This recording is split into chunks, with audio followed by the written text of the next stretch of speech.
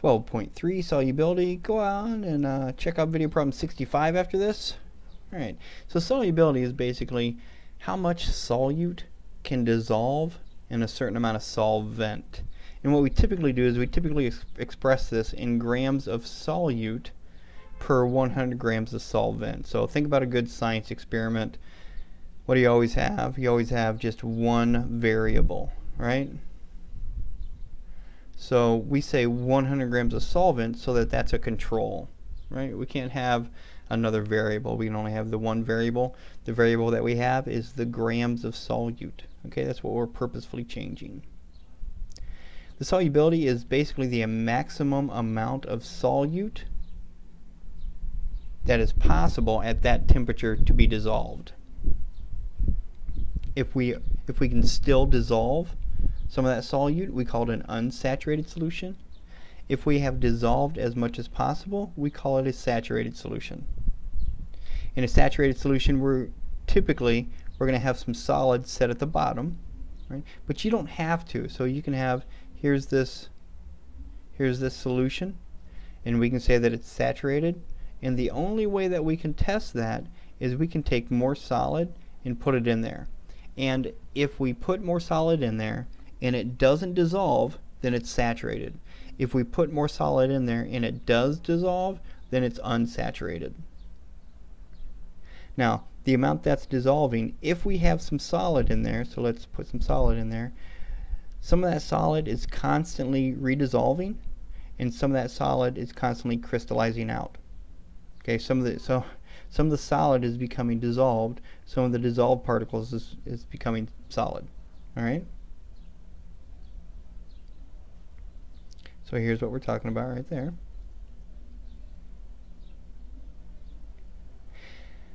We typically look at a solubility chart or a solubility graph here, and this can tell us basically at a certain temperature how much will actually dissolve. So let's take a look at one of these. This graph shows 1, 2, 3, 4, 5, 6 different sets of experiments. So let's say we have 40 degrees Celsius, and let's say we're talking about sodium nitrate. So right there at 40 degrees Celsius, 100 grams of sodium nitrate will dissolve in 100 grams of water at 40 degrees Celsius. Alright? Now if I increase the temperature, I can get more solid to dissolve. So at 60 degrees Celsius, 120 grams of water will dissolve. Or 120 grams of sodium nitrate will dissolve in 100 grams of water. Now let's take that. Alright, let's say we do that. We take 120 grams of sodium nitrate, we throw it into water at 60 degrees Celsius, but then let's say we lower that temperature of that water down to 20. Well, if we come over here to 20, right, this is how much we actually put in there, but this is how much will actually dissolve, right around 82 grams. So 82 grams will actually dissolve. So what will happen with this amount? Well, if it's a regular situation, then the difference between 120 and 82 will actually come out. So what is that? 48 grams? 38 grams. So 38 grams will actually come out and be set on the bottom of the beaker. So here's what we have at 60 degrees Celsius.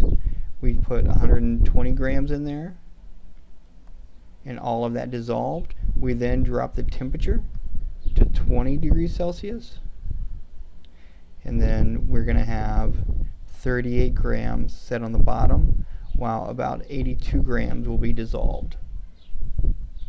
Generally, the solubility of a solid increases with an increase in temperature, and that's what you can see all along here. And so all along this graph right here, all along this line for glucose, that's the amount of solid that it takes for it to be saturated. Okay?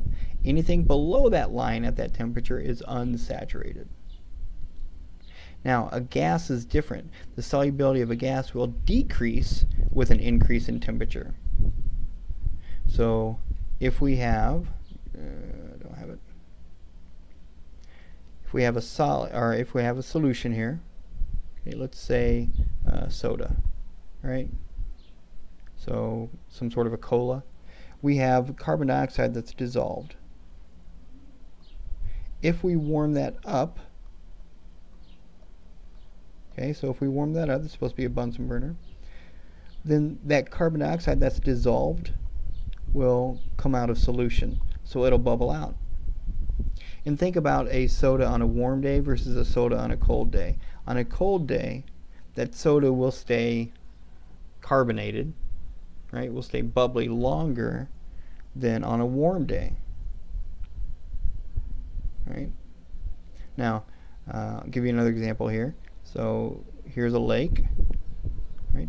And on that lake sets a factory, right? So a factory is taking water in, right? Using the water, and let's say it's generating electricity, and then spitting the water out. Now the water comes out at a higher temperature.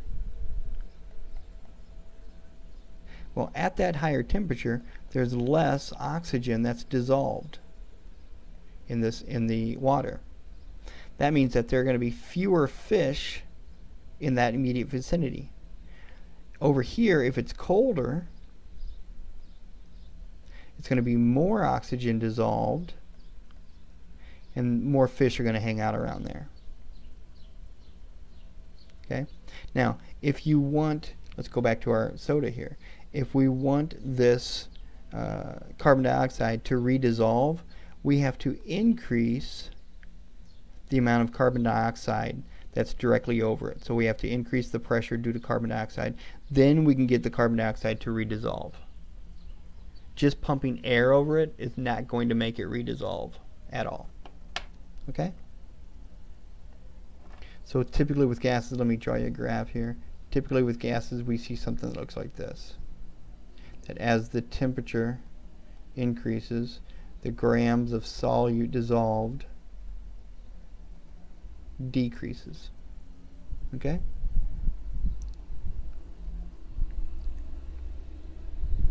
Now, some ionic salts are what are called insoluble salts. An insoluble salt is one of those weak electrolytes.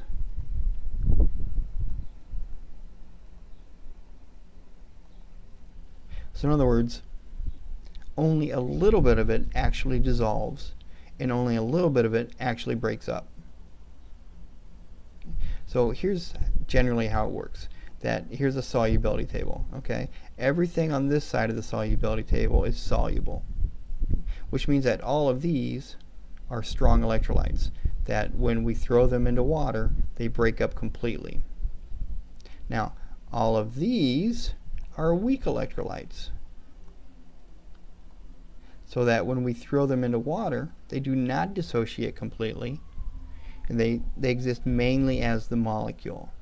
Okay, so something like sodium chloride, which has the sodium ion and the chloride ion, versus something like silver chloride, which has the silver ion and the chloride ion.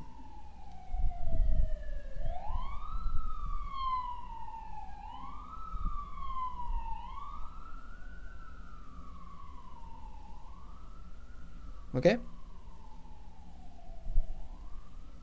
There we go.